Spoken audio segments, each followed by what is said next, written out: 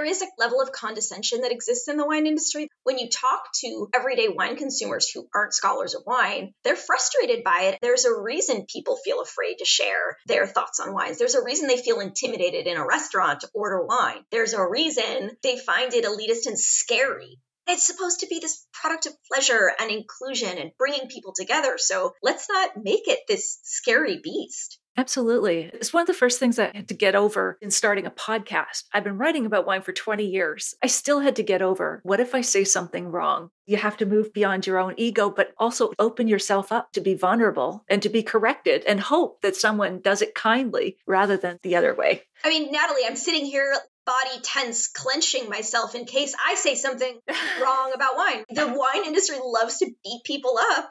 Let's not do that anymore. Yeah, inclusion, call in.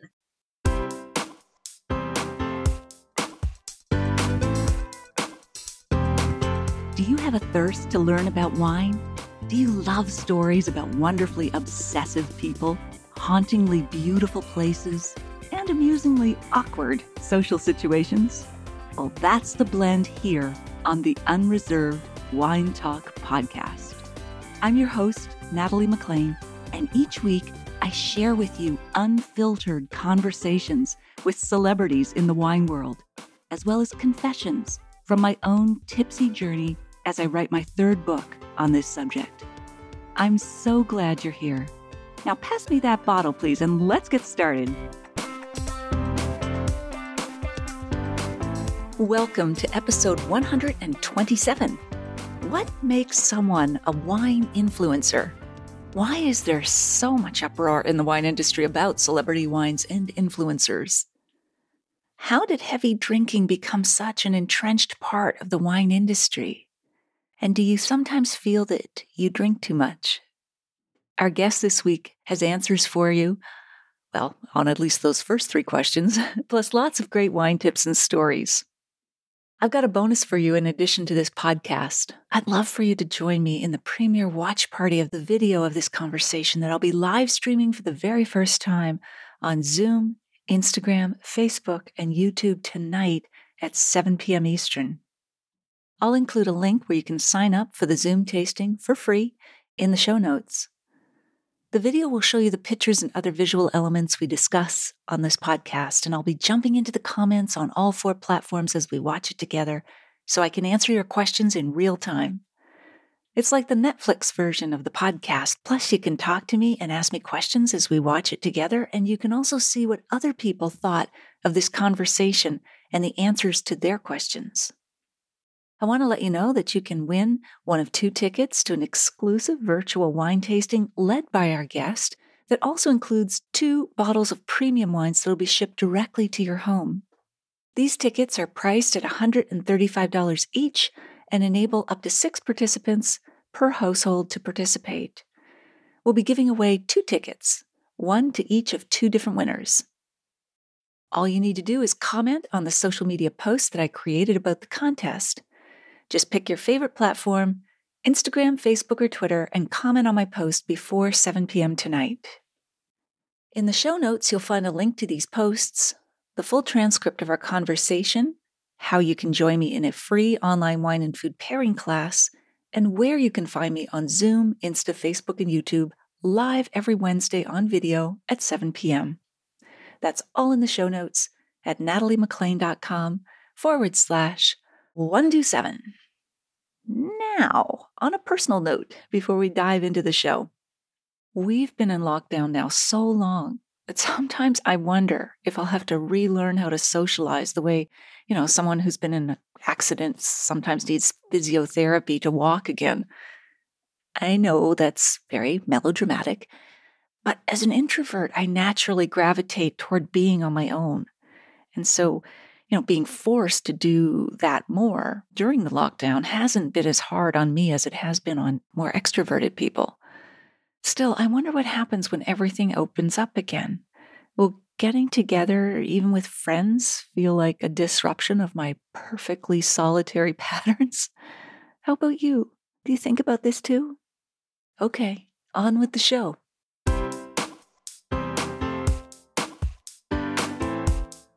I'm sure part of what you're saying applies to our next area, but another area of loathing, it seems, in the industry are social media influencers. So let's first principles, do our definitions first. What defines a social media influencer, wine influencer, versus sort of traditional wine journalists or media for you?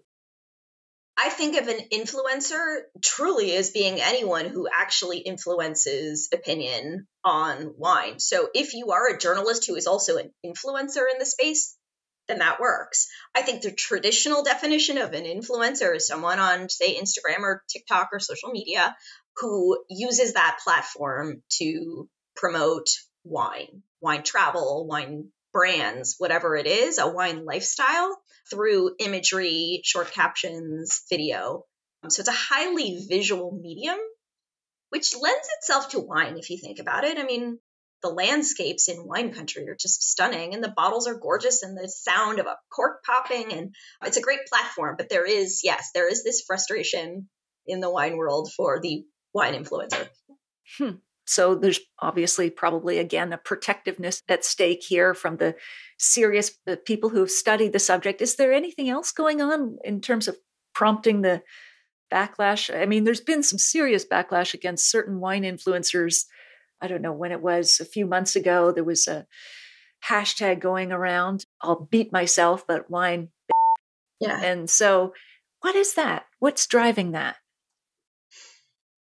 So there is a level of frustration that certain wine influencers don't actually have wine credentials and often will post information that is actually incorrect. I think I read somewhere that we store wine on its side because if we don't, it gets corked or something like that. And I'm grossly butchering that, but there is a frustration among people, like students of wine or even just serious wine consumers who are like, that's not even actually correct. So I know you have 50,000 followers, but maybe don't spread misinformation about the wine world.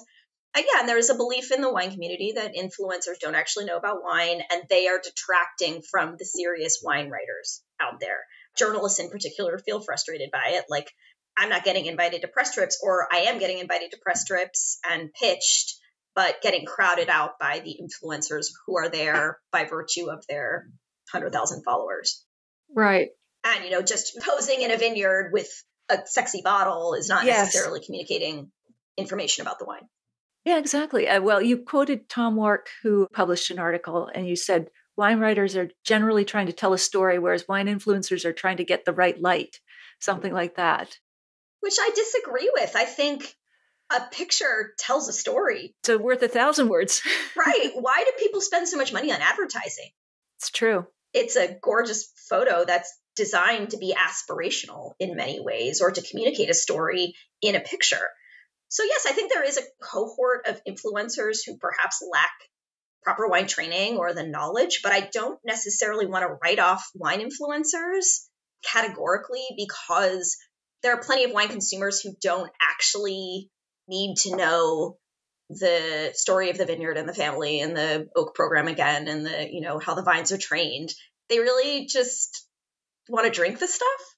So because the story or the background and the science exists doesn't necessarily mean that that is what's selling the wine to every consumer.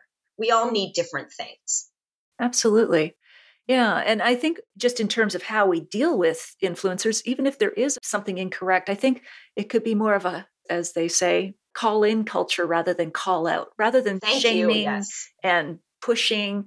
How about inviting them in a kind way and saying, this is, the accuracy or whatever, but not in a public shaming. It's like there is a level of condescension that exists in the wine industry that's incredibly frustrating. And when you talk to everyday wine consumers who aren't scholars of wine, they're frustrated by it. And there's a reason people feel afraid to share their thoughts on wines. There's a reason they feel intimidated in a restaurant to order wine. There's a reason they find it elitist and scary. And it's like the only beverage out there that people are scared by. And it's supposed to be this product of pleasure and inclusion and bringing people together. So let's not make it this scary beast. Absolutely. It's one of the first things that I had to get over just in starting a podcast. I've been writing about wine for 20 years, started the podcast about 1.5 years ago. I still had to get over, what if I say something wrong? What if I get an appellation wrong or whatever? And it's like, sometimes you have to move beyond your own ego, but also just open yourself up to be vulnerable and to be corrected and hope that someone does it kindly rather than the other way. I mean, Natalie, I'm sitting here like body tense, clenching myself in case I say something wrong about wine, right? Like the wine industry loves to beat people up, and let's not do that anymore. Yeah, inclusion, call in. Exactly. All about that. And let's not forget that there are plenty of wine influencers out there on social media who have strong wine backgrounds and who have their WSET level 3 or level 2 or their SOMs. They have blogs on the side. Like, can we not write them all off? No, exactly. I've worked with plenty, and they're great to have on press trips. They're fun. They're engaging. They ask questions. They want to tell the stories. And I think that's the spirit of inclusion and sense of fun and passion and enjoyment that we need. Exactly. And, I don't know, have you ever read the books of Brené Brown? She's Maybe. US based. Brené Brown. She writes about vulnerability and shame. And she talks about the quote from Theodore Roosevelt that it's not the man in the sidelines, which at the time he's using all male words, but that's okay. Not the people on the sidelines who heckle. It's the man in the arena that's getting grit on his face and blood and whatever that matters. And her opinion is if you're not in the arena, if you're not trying, if you're not opening yourself vulnerably, then I don't want to hear from you. I don't care. Yeah, I love it too. And it's something that gives me courage, to get out there because online, it is the arena, especially online, social media. Oh God, Yeah. And so it's great in many ways to connect, like to be able to do these virtual chats and to share it on social media channels and bring more people in. But it comes with the other side too. And so I think the only defense is vulnerability these days is just to admit, yeah, you know what? I'm not perfect. I don't know everything, even after 20 years. And it's like, just tell me or whatever. But anyway, so you can unclench there. This is not, or have a drink, whatever. At least I know where Switzerland is now. Yeah, exactly. Thank goodness for that. But that's great. That's disarming to even just put it out there. Yeah. So there are some downsides to influencers. What have you seen or read about that can be sort of the less positive, aside from inaccuracies about wine? Other things when it comes to influencers? Yeah, so I work on the PR side as well. So I write about wine, but I also work with clients and promote their regions and their brands and do marketing. And I've worked with my share of influencers, and it's not everybody, but yes, there are some who I think earn influencers a bad name by doing it for the free product or the free trips. I get a lot of calls for personal favors, and we all do that. Everybody wants to call in a favor and everyone wants to sort of drop a name, and I get it. But I do get a lot of calls about, can you set this up for me for a personal visit in exchange for a story, or not a static post, but like an Instagram story. Or I've had people behave really, really badly when I've hooked up winery visits where they get drunk or they bring their friends and they sort of earn themselves a bad name. And it's embarrassing for me and it sort of puts me in a bad light. But it's the exception rather than the norm. But I think it has caused frustration in the wine world. So, I think it's important to, as an influencer, really view yourself as a wine professional, if that's what you are going for. Less personal asks, being respectful, not stopping everything to fix your face and get the right light, especially if you're working with other journalists who are there and not necessarily doing that. I think there are ways to get around it, but yeah, there's some bad behaving people and in every barrel. Yeah. Right. In every bunch. It's not limited to influencers by any means. No, even wine journalists. 20-year veterans can misbehave. Yes.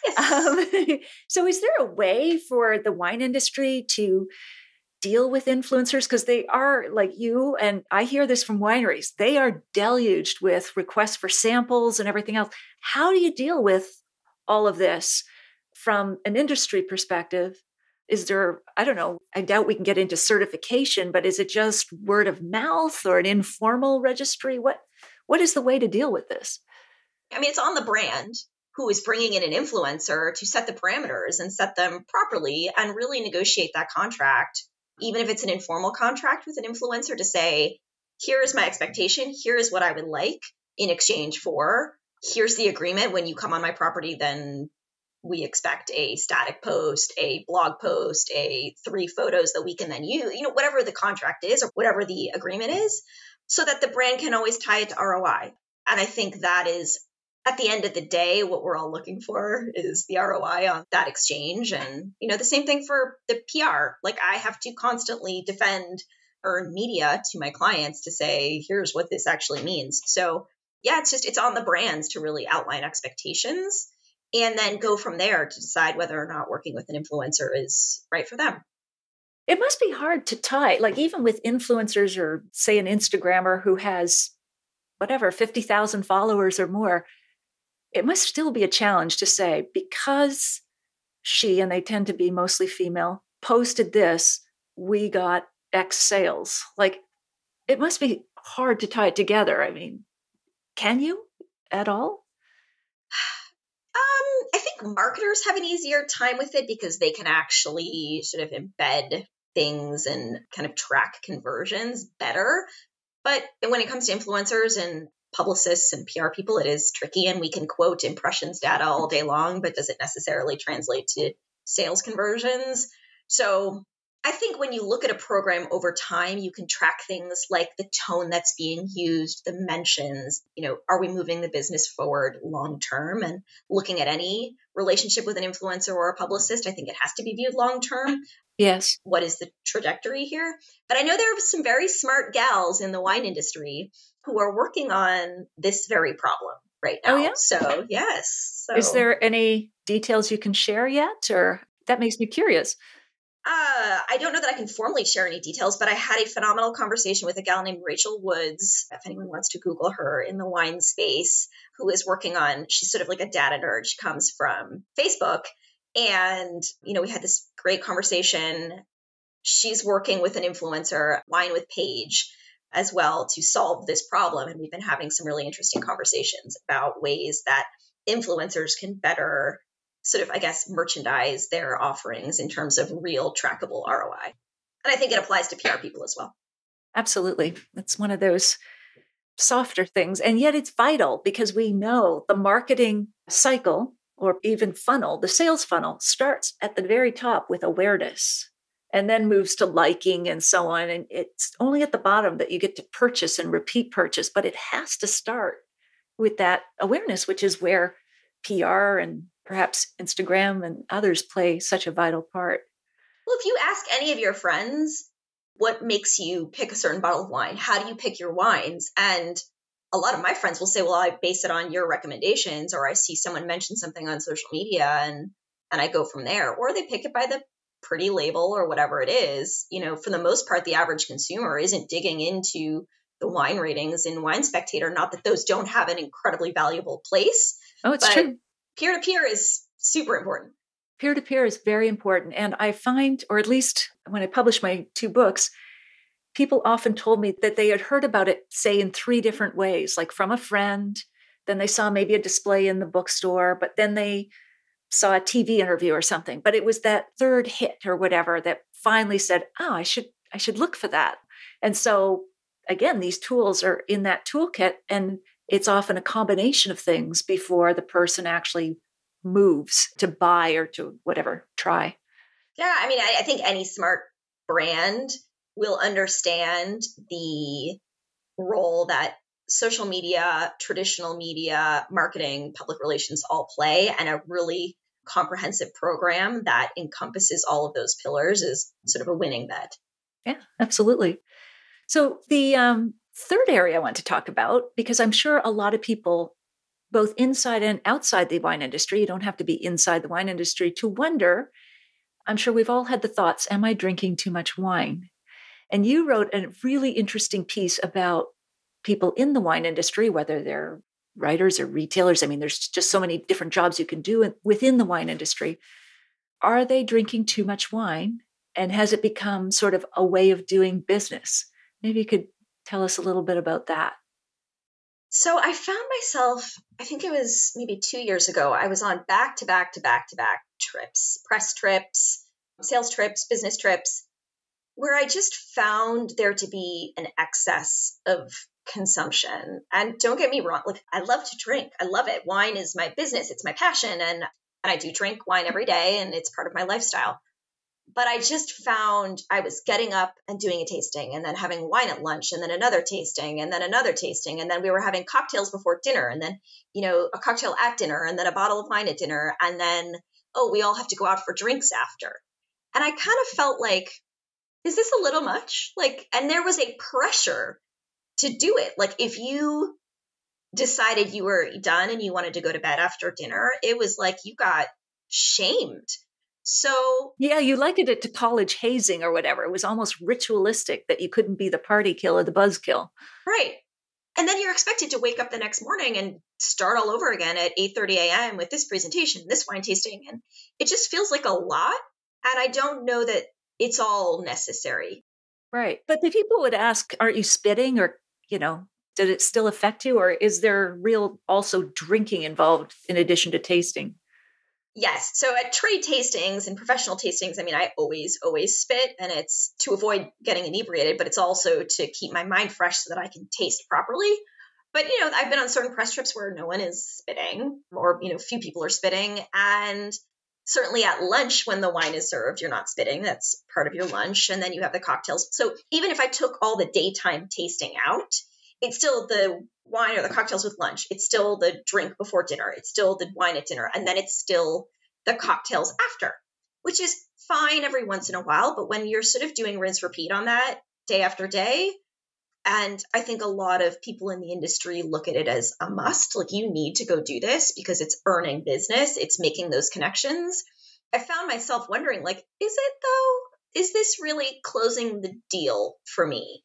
Whether it's a story or whether it's the sale, does this need to happen? And I think when we are looking at this sober curious movement and the dry Januaries and the low no alcohol options out there, I think they kind of go hand in hand. We got to be careful. Right. Yeah. They're the flip sides of two extremes, as you observed. I have to agree. I've been on wine tours and they do start early in the morning and, dinner is scheduled at 10 p.m. Oh God. Yeah. Especially in Europe, you're you're not eating until 10:30 at night.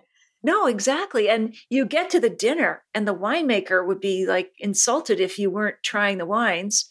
But then over dinner, there are no spittoons while you're actually eating and they're serving the wines. And yes, you can just say no, but just sitting there looking kind of glum or not drinking. They're watching what you're doing too, if you're drinking. But I almost found some of those agendas so tightly packed to be a form of violence. It was just an assault, a physical assault from even sometimes starting as early as 7 a.m. and going to tasting after tasting after, and I know those trips are expensive if you're sponsored by a winery council. I get that. And I want to get as much out of it as possible too. I want to review as many wines as I can. I want to write as much as I can based on that because, I want a good investment of my time.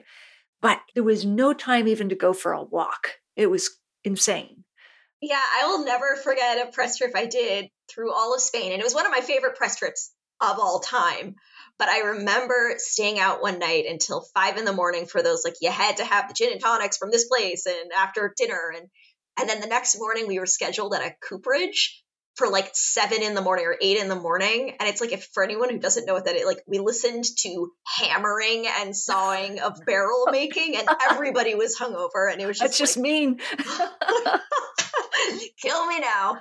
But, in the same way that I do my virtual tastings, I love seeing people regions and wine regions. So the tourism side and the wine side coming together to create an itinerary that incorporates elements of other things like wellness, let's schedule in yoga or a spa treatment or a walk or whatever it is so that people don't feel quite as assaulted, to your point, by the barrage of wine and barrel making.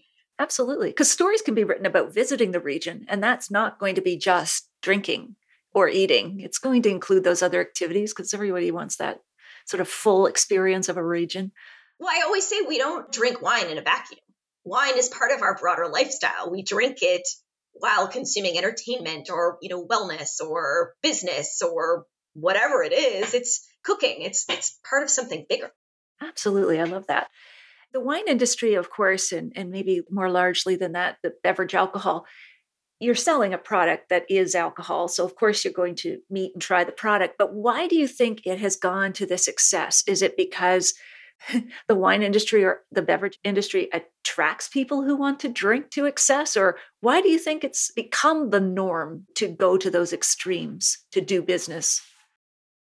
I think it sort of represents, and again, it's that symptom of the bigger problem. It represents an old school view. So if anyone's ever watched Mad Men, everyone's having cocktails at lunch. It is a very male dominated culture, and they're pouring the scotch, to have a meeting at 10 a.m.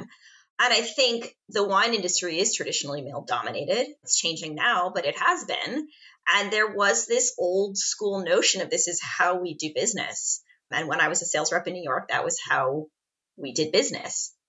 I think it's changing, and there is a movement to introduce more moderation in a more feminine way, for lack of a better way of putting it. If anyone's familiar with a balanced glass, it's a community to talk Kathy. about, wellness in the drinks business. And so I'm thrilled to see that movement happening. But I think it does tie back to just the old school way of doing business. And that doesn't just apply to wine. I think it applies to business in general. And in a traditionally male-dominated industry, that was it. And you're sort of expected to keep up, in particular as a woman who's trying to prove herself. Right. Yeah. You don't need to have another hurdle, as you said, in making your gender more pronounced, that you can't keep up with the boys, as you say. But again, you get those two extremes. So you've got this old way of doing business, and yet the flip side, sort of the puritanical side of even the wine industry, came out, at least for me, when my first book was called Red, White, and Drunk All Over. And it was a bit of oh, thank you. But it was a poke at trying to be irreverent about wine. But also, I went to many regions like tasting and drinking wine. So that was the title. But there was a backlash against the title saying you shouldn't be promoting this. And, I wasn't trying to promote immoderation, but there was almost a puritanical reaction from the wine industry itself about that title. And yet you have the excesses, these two extremes again that you talk about in some of your pieces. It's interesting why more of it can't come to a center of moderation and mindful drinking and whatever, but maybe that's hope for the future.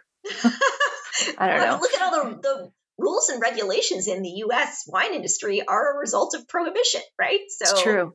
Yeah, that's true. We're still living with that. What do you think about all the wine memes, the wine mom memes, I should say, like the mommy juice referring to wine and things like that? What's your take on that? I'm fine with it, and I live for memes. Sometimes I communicate with my husband like only in memes. I'm fine with it. What I don't like is the backlash against those memes, because I'm a mom of 2 little boys and I drink wine, and I'm not a train wreck. I get up and do my job. I don't need it to live and get through the day. But you know what? I do get through a lot of incidents with my kids by like, oh my God, someone pour me a glass. So I sort of take offense to it being used as a pejorative, I guess, because I'm a mom and I drink wine and I get overwhelmed. And yeah, I need a drink sometimes to deal with it, but it doesn't mean I'm a train wreck. And I think sometimes there is the implication that you're a train wreck if you're sort of thought of as a wine mom, and it's dismissive. But I think the memes are funny and kind of legit. Absolutely. I have forgotten to share photos. I want to do that. I know we're heading into overtime here, so I could sit and talk wine all day. Yes, me too. I just need a glass. It's like exactly on here, but that's right. 7:30 a.m. your time right now. No, I think it's 5:30 somewhere, right? Okay, yeah, it's got to be. Can you see the picture now? Yeah, me in a tank. You in a tank. Where are you in this picture besides in a tank? Where are you? So one of my very favorite clients in the whole world is the region of Temecula Valley, Southern California wine country. And that photo was taken at Peltzer Winery in Temecula, where they had brought in some brand new tanks. And I was like, I got to get in this thing. Oh, good. I'm glad to hear it's new, because don't people die of CO2 or sometimes? Oh, no, it had never been used. Yes, this was like brand spanking new. I love that. Guaranteed quality right above your head. Little essence of Devin. Yeah, there you go. I love your sense of humor. Here you're tasting. Is this in Temecula or somewhere else? Yes, that is actually in Temecula at South Coast Winery. We were creating, well, I wasn't, but I was sort of getting to participate by tasting. We were creating a wine blend to commemorate the 50th anniversary of the region. And so that was me tasting one of the components there. Where is Temecula? Like, can you situate it? We all know where San Francisco is, Napa and Sonoma are north. I assume you're going south, but kind of where is it? So Temecula Valley is about an hour outside of San Diego, northeast.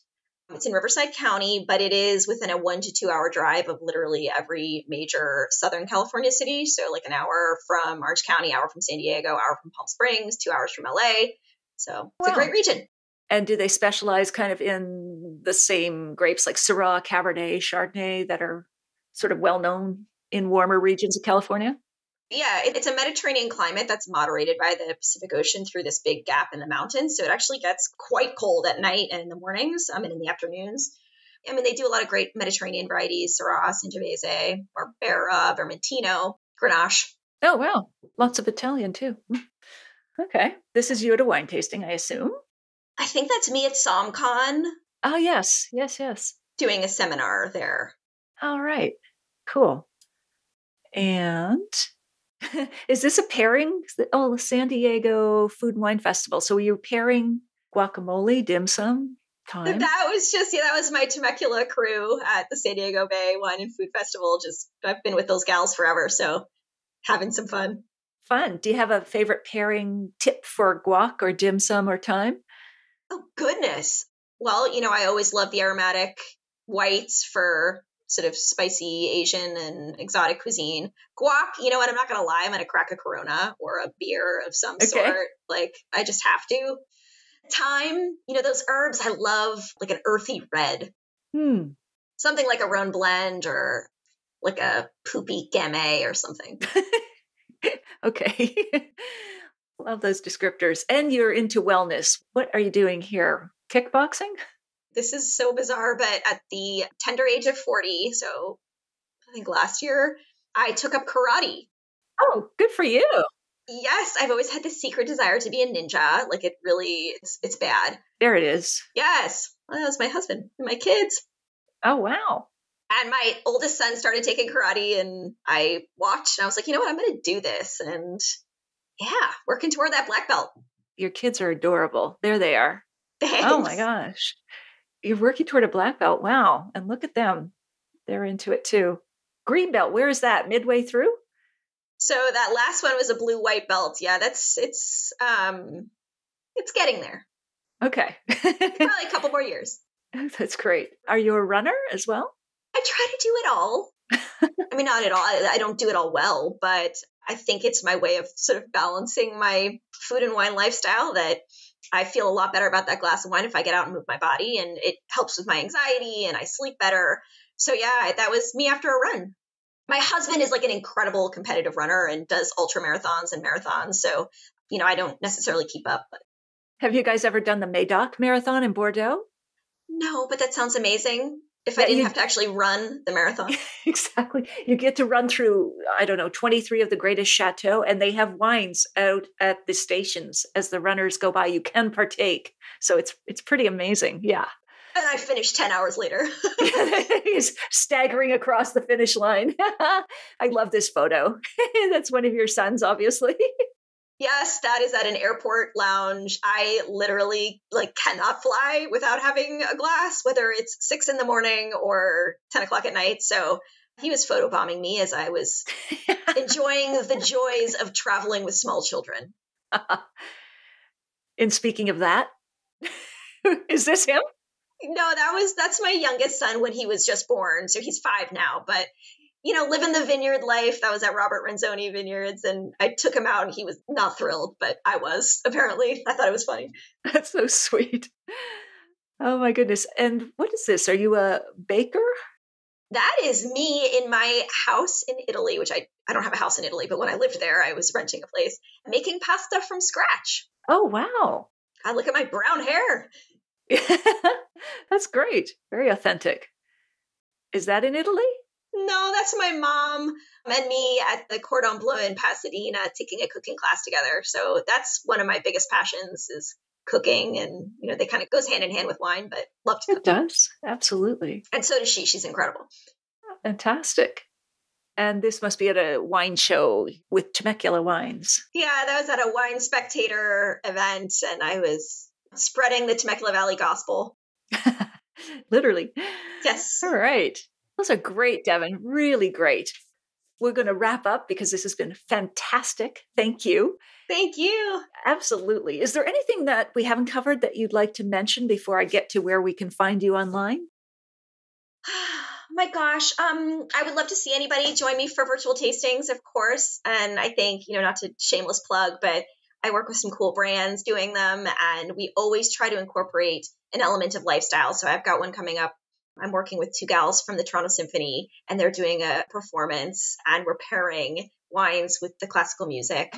That's fantastic. I bring in chefs, and they're really fun. And like I said, I'm a big believer that wine is part of a broader lifestyle, and I think everything I do tries to live up to that.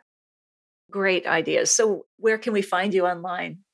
My website is devinparr.com. That's DEVIN, Parr, PARR.com. And on Instagram, I'm at the SoCal Wine Gal. Those are the places I live.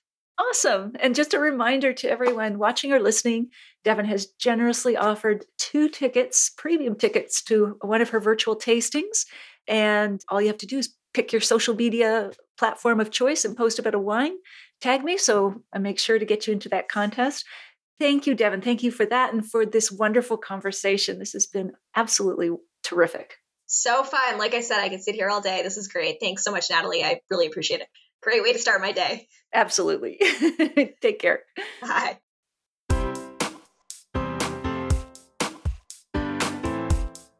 Well, there you have it. I hope you enjoyed part 2 of my chat with Devin Parr. Here are my takeaways. Number 1, I agree with Devin that an influencer is anyone who actually influences opinion on wine, not just those with official certifications. I believe, too, there's a role for many voices, particularly in the wine industry, where we need them. 2, she makes a great point. We don't drink wine in a vacuum. Wine is part of our broader lifestyle. I just wish more media trips would incorporate that. It's why I stopped going on them altogether.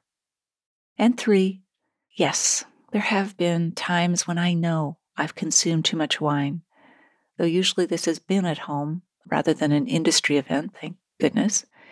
But I think it's something the wine industry needs to address more openly and talk about, as do we all, if we love wine and want to keep it as part of our lives. Just a reminder that you can win one of 2 tickets to an exclusive virtual wine tasting led by Devin, and that includes 2 bottles of premium wines that'll be shipped directly to your home. All you have to do is comment on the social media posts that I created about the contest before 7 p.m. tonight. I'll select a winner randomly from those of you who participate. And you get a bonus entry for every wine-loving friend you tag or if you reshare the post in your stories. In the show notes, you'll find a link to these posts, the full transcript of our conversation, how you can join me in a free online wine and food pairing class, and where you can find me on Zoom, Insta, Facebook, and YouTube, live video every Wednesday at 7 p.m., including tonight. That's all in the show notes at nataliemaclean.com/127. You won't want to miss next week when Ron Hunt, host of the All About Wine podcast, interviews me. Ron is a winemaker, cellar master, vineyardist, and tasting expert. I absolutely love chatting with him about my experiences in the wine industry. In the meantime, if you missed episode 25, go back and take a listen. Wine expert and yoga master Morgan Perry and I chat about pairing wine and yoga. Go figure. I'll share a short clip with you now to whet your appetite. Because I come from a wine marketing background and also my personal beliefs are really to be socially responsible. That comes first before everything. So we actually don't drink any wine during the yoga class. We just drink at the end.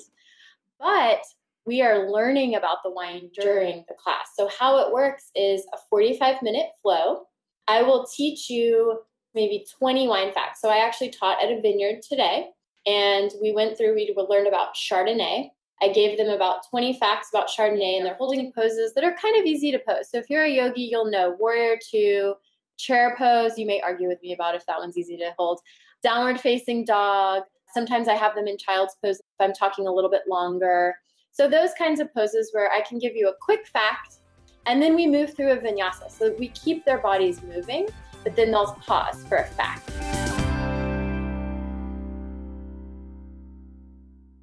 If you liked this episode, please tell one friend about it this week, especially someone you know who'd be interested in the tips that Devin shared. Thank you for taking the time to join me here. I hope something great is in your glass this week.